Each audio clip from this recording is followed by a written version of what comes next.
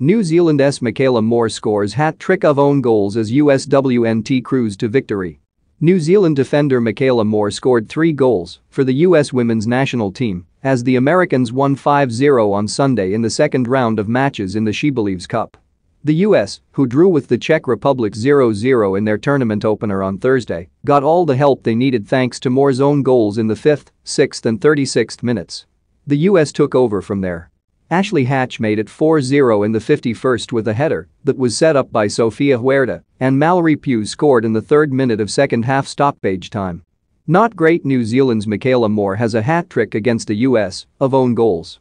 Via @USWNT. Pic.twitter.com SSB8G5 Moore's nightmare started early when she tried to stop a cross from Sophia Smith but instead redirected the ball into her own net.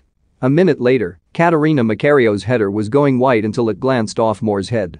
Her unenviable hat-trick was completed after Margaret Pearce's cross from the right wing. Moore stuck out her foot to clear the ball, but again it went horribly wrong.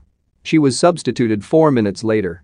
The 25-year-old is an experienced player and has 48 caps for New Zealand. She signed for Liverpool in 2020. Sunday was the first time the USWNT had been the beneficiary of 3 own goals in a game.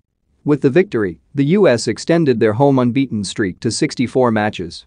Alyssa Neer made 1 save for the US, who have not allowed a goal on home soil in nearly 2 years.